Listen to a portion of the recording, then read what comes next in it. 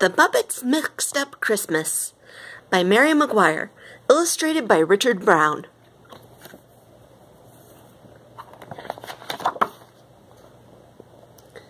Miss Piggy was having a tree trimming party. Her friends were about to arrive when she remembered that something was missing. Candy canes! So Piggy rushed out to the store, hoping to get back before her guests arrived.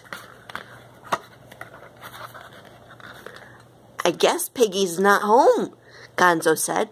"But she left a note," said Kermit. "Come on in. Be back soon. XXX, Miss Piggy." "I know," said Kermit. "Let's surprise Piggy and start decorating." "Good idea," said Fozzie. "But where are her Christmas decorations?" "Not in here," said Gonzo. "But I found some things for Easter."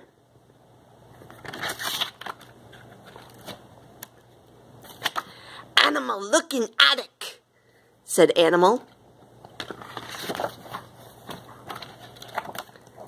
"Ah! Halloween!" Animal yelled.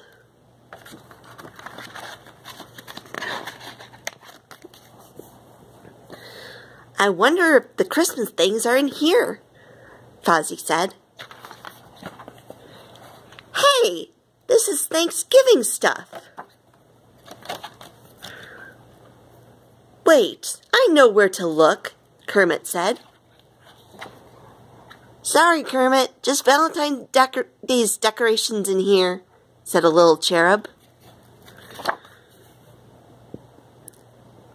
"I guess we're not going to find Piggy's Christmas decorations after all," Kermit said. "But look what we can do with what we found."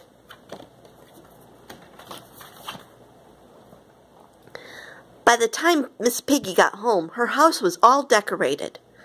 "What a lovely surprise," said Piggy. "But why didn't you just use my Christmas decorations?" "This is one crazy mixed-up place," said a prancing reindeer. "Merry Christmas, Kermie," Miss Piggy said, "and Merry Christmas, everyone." The end.